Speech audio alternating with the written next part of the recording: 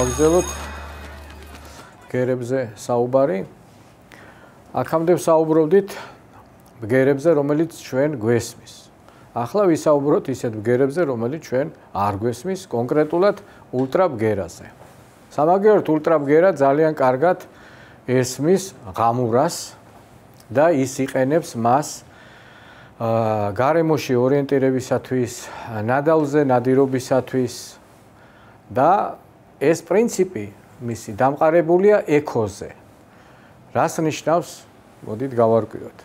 წარმოვიდგინოთ ასეთი რაღაცა, რომ გამოასხივებს ულტრაბგერას, ბგერა ვრცელდება, ირეკლება რაიმე ობიექტიდან და უბრუნდება ექოს სახით. რასაკვირველია, ბგერის გავრცელებას თავისი დრო აქვს, ამ დროის მიხედვით ის საზღვრავს მანძილს, რაც უფრო შორს არის ობიექტი, მით უფრო დააგვიანებს არეკლილი ბგერა. რა სიხშირის უნდა იყოს ეს ბგერა? რა სიხშირებს იყენებს, თქვათ, ღამურა, დელფინი? რატომ ხმოვან ბგერას არ იყენებს? ჯერ მოდით ამის დავიწყოთ. საქმე იმაშია, რომ ტალღის სიგრძეშია განსხვავება. რაც უფრო მაღალი სიხშირეა, მით უფრო მოკლია ტალღა. ეს იმას ნიშნავს, რომ მცირე ობიექტიდანაც შეუძლია მას არეკლა. მაგალითად, აი მისათვის, რომ დაიჭიროს კოღო. კოღოს გაბარიტები არის, თქვათ, 4 მმ, ხო? ესე იგი, ტალღის სიგრძე უნდა იყოს ნაკლები ამ 4 მმ-ზე, ან ყოველ შემთხვევაში თანაზობადი მასთან. გრძელი ტალღა, რომელიც, თქვათ, ხმოვან დიაპაზონშია, ის უბრალოდ შემოუვლის ეს ტალღა ამ ობიექტს, დიფრაქცია მოხდება და არაგვით არეკლას ადგილი არ ექნება. შესაბამისად, ამიტომაც არის ბუნებამ თვითონ ისე მოვაწყო, რომ მას შეუძლია ბგერის საშუალებით გამოარჩიოს მცირე ობიექტი. გარდა მაგისა, ამ ექოსთან დაკავშირებით, ჩვენ ვიცით, რომ გაგვიგია ტერმინი ეკოსკოპია. მედიცინაშიც ეს პრინციპია გამოყენებული, ზუსტად ბგერის არეკლაზეა საუბარი. ანუ ბგერა ამ შემთხვევაში ვრცელდება ადამიანის ორგანიზმში, ირეკლება არაერთგვაროვნებიდან, თქვათ, გვინდა რომ კენჭი აღმოაჩინოთ, ხო? საკმაოდ პატარა ზომის. ესე იგი, ეს ნიშნავს, რომ გაცილებით სიხშირე უნდა იყოს მაღალი, რომ ტალღის სიგრძე მინიმუმამდე შევამციროთ. ორგანიზმში სხვა ტალღის სიგრძეა, წყალშიაც სხვა ტალღის სიგრძეა. ის ბევრად მეტია, ვიდრე ჰაერში. მაგალითად, წყალში ბგერის გავრცელების სიჩქარე არის 1500 მეტრი წამში. ჰაერში ბგერის გავრცელების სიჩქარე 340 მეტრი წამში. აქედან განსხვავება ტალღის სიგრძეებშიც არის. გარდა მაგისა, კიდე ულტრაბგერული მეთოდი გამოიყენება ულტრაბგერულ დეფექტოსკოპიაში, მაგალითად, ლითონში ბზარების აღმოჩენა, ლითონის ნაკეთობებში. გარედან არ ჩანს ეს ბზარი, სადღაც ლითონის შიგნით არის და ულტრაბგერული დეფექტოსკოპით ამ არაერთგვაროვნებიდან ირეკლება და მასე შესაძლებელია დავადგინოთ ბზარი არის თუ არა ლითონის ნაკეთობაში. და ერთ-ერთი საინტერესო არის ექოლოკაცია, სადაც თქვათ, ნაოსნობაში გემებს შეუძლია აღმოაჩინონ წყალქვეშა ობიექტები, წყალქვეშა ნავები, აისბერგები, თუნდაც თევზთა ქარავანი და ბოლოს ფსკერის რელიეფი გაარკვიონ. ანუ წაიკითხონ, როგორ არის ფსკერი, რა რელიეფს წარმოადგენს. ამისათვის მოდით ჩვენ დავინახოთ ეს ყველაფერი ჩვენი თვალით. ავამოძრავოთ გემი და აგერ გამოასხივა მან ულტრაბგერა, აირეკლა ბგერა და გარკვეული დროის შემდეგ დაუბრუნდა მას. აი აქ ოსცილოგრამაზე ჩანს, ეს არის დიდი იმპულსი, ეს არის გამოსხივებული სიგნალი და ცოტა ხნის შემდეგ მას უბრუნდება არეკლილი სიგნალი. მისი მოსვლის დრო დამოკიდებულია მანძილზე. აი აქ ზევით იხატება ფსკერის სარკისებურად შებრუნებული რელიეფი. აი ნახოთ ახლა ქვის წვერთა რომ მოვიდა, რადგან ის უფრო ახლოა, აქაც გამოიხატა და იმპულსი გამოიწია მარცხნივ, პატარა იმპულსი, ანუ უფრო ადრე მოვიდა, ვიდრე იმ შემთხვევაში, როდესაც მანძილი იყო დიდი. აი ახლა ისევ გადაცდება ქვას და კვლავ დაშორდა. აი ესეთი პრინციპით არის შესაძლებელი ფსკერის რელიეფის მოხსნა. ახლა მე გადავაადგილებ რაიმე ობიექტებს, მაგალითად აი ეს ქვა წამოვიღოთ, აი აქ დავდოთ, აი ასე და ნახოთ შეიცვალა პირობები და შესაბამისად გამოჩნდა კიდევაც რელიეფის სურათი. ხოლო წყალში ბგერის გავრცელების სიჩქარე გითხარით არის 1500 მეტრი წამში და ამავდროულად ეს დამოკიდებული არის ტემპერატურაზე. მაშინ სადამე ესაც არის გათვალისწინებელი. ჰაერშიც ბგერის გავრცელების სიჩქარეს ტემპერატურაზე არის დამოკიდებული. ახლა ჩვენ თვითონ ჩავატაროთ ექსპერიმენტი ულტრაბგერასთან დაკავშირებით. ჩვენ შევქმნათ ულტრაბგერული გამომსხივებელი, ჩვენ შევქმნათ ულტრაბგერული მიმღები და ვნახოთ როგორ ფუნქციონირებს ლაბორატორიულ პირობებში. გავზომოთ აი ამ გამომსხივებელის და მიმღების საშუალებით გავზომოთ მანძილი. ჯერ უპირველეს ყოვლისა რას წარმოადგენს ულტრაბგერული გამომსხივებელი? აი აქ ჩანს პიეზოკერამიკა, რომელიც როგორ ფუნქციონირებს. პიეზო ეფექტზე გეტყვით ორ სიტყვას. ძაბვის მიწოდებისას ხდება მისი დეფორმირება და პოლარობის ცვლილებას ეს დეფორმირებაც იცვლის მიმართულება. შესაბამისად ძაბვის პერიოდული მიწოდებისას ის რა სიხშირითაც ამას მივაზეთ, იმ სიხშირით იწყებს რხევას. რეზონანსის თუ სიხშირეს თუ დავამთხევთ, ენერგიაში დიდ მოგებას ვნახავთ.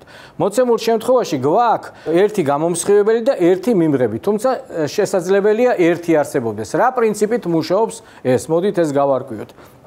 ხანმოკლე პაკეტი გამოსხივდება რაღაცა სიხშირის, მოცემულ შემთხვევაში ეს არის 40 კილოჰერციანი პაკეტი და ამის შემდეგ სისტემა გადადის მოლოდინის რეჟიმში, რომ დაელოდოს არეკლილ ბგერას.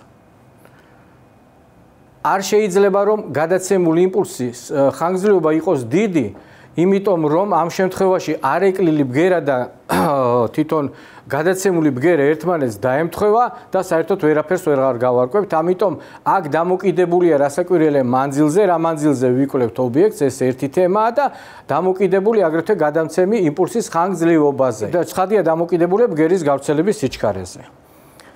აი გვაქვს რაღაცა ობიექტი, გვაქვს ულტრაბგერული გამომსხივებელი მიმღები და ვამოძრაოთ. აი მოვაცილე, იქ ჩანს მანძილი სანტიმეტრებში, უკვე 57 სანტიმეტრია, 60 და ასე შემდეგ, ხო? ეხლა მივუახლოვოთ პირველი ობიექტი. აი, ეს არის ექოს პრინციპი, ულტრაბგერული ექო, რომელიც ჩვენი ლაბორატორიის პირობებში შეგვიძლია განვახორციელოთ. რატო არის საინტერესო ეს მეთოდი? იმიტომ რომ არა მარტო ულტრაბგერის გამოკვლევა შეგიძლიათ, არამედ სხვა მოძრავი ობიექტების გამოკვლევა ლაბორატორიულ პირობებში, თუნდაც მოძრავი ურიკამდე მანძილი რო განსაზღვროთ და ბევრი სხვა ექსპერიმენტი. მე ამას ყველაფერს იმიტომ გაჩვენებთ, რომ ეს აუცილებლად უნდა გამოვიყენოთ სკოლებში ფიზიკის სწავლების დროს, რადგან ჩვენ უნდა ვნახოთ ოსცილოგრამაც უნდა ვნახოთ ამ ულტრაბგერის, რას წარმოადგენს, სიხშირეებში განსხვავება უნდა ვიგრძნოთ, სანამ ჩვენი ხელით ამ ექსპერიმენტს არ ჩავატარებთ, მხოლოდ წარმოდგენა გვექნება ზოგადი და ტექსტის გადმოცემა უნდა მოახერხოთ მხოლოდ წიგნიდან. ეს არაფერ შედეგს არ მოგვიტანს. ახლა მოდით აი ამ პრინციპზე უკვე შევქნათ რაიმე მოწყობილობა. ხო იცით, მე ყოველთვის მიმყავს იქითკენ რომ რაღაცა პროექტი უნდა შექმნა. მოცემული მოვლენა, მოდი გამოვიყენოთ და გავაკეთოთ საინტერესო რაღაცა. ამ შემთხვევაში მანძილის მზომი რობოტი, ანუ რობოტი, რომელიც იცავს სოციალურ დისტანციას. დღეს ეს აქტუალური თემაა და მოდით ვნახოთ ამ რობოტის ფუნქციონირება. მივცეთ მას შანსი რომ იმოძრაოს. ამისათვის ეს ყველაფერი აქეთ გადმოადგილოთ და აგერ ეს არის ჩვენი რობოტი, რომელმაც უნდა დაიცვას სოციალურ დისტანცია. ახლა ვიცით რომ 2 მეტრიანია სოციალურ დისტანცია, მაგრამ ახლა ამ ხელა პირობები აქ არ გვაქვს, ამიტომ მოცემულ რობოტს მივეცი დავალება რომ 20 სანტიმეტრიანი დისტანცია დაიცვას. აი დგას ობიექტი. რობოტი გაჩერდა, როგორც კი მოცილდება მას ეს ობიექტი, მისდევს სანამ ის მანძილს არ შეინარჩუნებს, რაც არის პირობაში, რაც უდევს. ახლა პირიქით მისკენ დაიძრა ობიექტი, რობოტმა უკან დაიხია და ინარჩუნებს მუდმივად პირობაში ჩადებულ მანძილს. როგორ აკეთებს ამას? პროგრამულად უწერია, რომ თუ გადავაჭარბეთ ამ მანძილს, ანუ მოცილდა ობიექტი მას, იმოძრაოს მანამ, სანამ არ გაუტოლდება იმ მოცემულ 20 სანტიმეტრს მოცემულ შემთხვევაში. ან პირიქით თუ შემცირდა, მაშინ უნდა დაიხიოს უკან. კიდევ ნახოთ კარებებთან როგორ იქცევა, აი, რაღაცა ზღვარია, გავაღოთ კარები, დავკეტეთ. დაბრუნდა უკან, ძალიან ნერვიულობს. არ ვაძლევთ საშუალებას, რომ გაიაროს.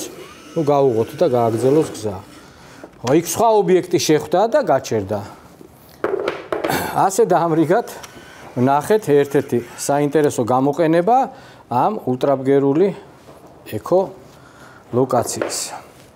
ასეთი დავალება მინდა მოგცეთ და მოახერხეთ როგორმე მომავალი კვირისათვის მოგვაწოდოთ ეს ექსპერიმენტი, რომელსაც ახლა მე დაგავალებთ.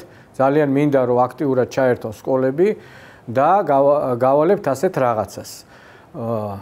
გავზომოთ ბგერის სიჩქარე. ეს არ არის მარტივი ამოცანა, ბგერის სიჩქარის გაზომა. ახლა მოდით ასეთი რამე წარმოვიდგინოთ.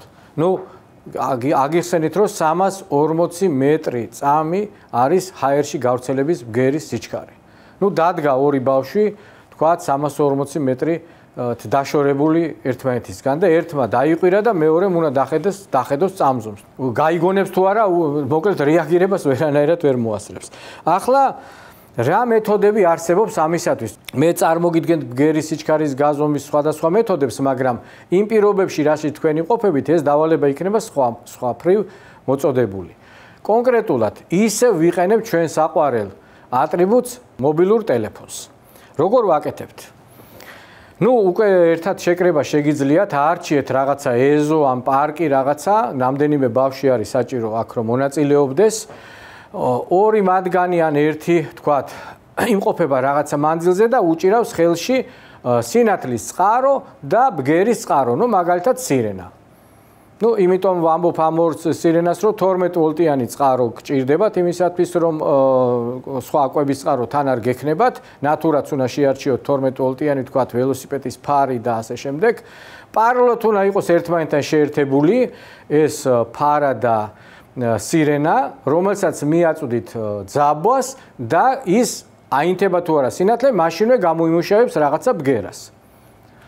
საპირისპირო მიმართულებით, საპირისპირო ადგილას, ანუ 200 მეტრის დაშორებით ან 300 მეტრით ეს თქვენ თვითონ შეარჩევთ მანძილს, დგას ადამიანი, ანუ თქვენივე მეგობარი, რომელსაც უჭირავს ტელეფონი და იღებს ვიდეოს.